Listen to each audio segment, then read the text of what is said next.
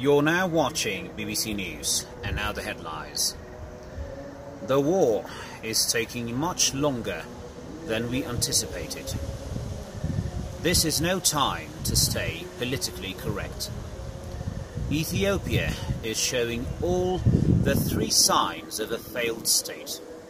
Number one, the prices of lemons have gone up so high, Ethiopians are going to be breaking their Easter fast this year with only lemon juice. Number two, you can no longer tell the difference between the diaspora, Lamibora and Elfora. Most speak the same broken English.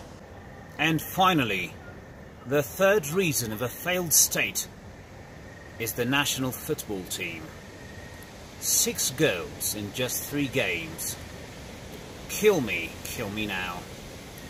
Football team, my arse.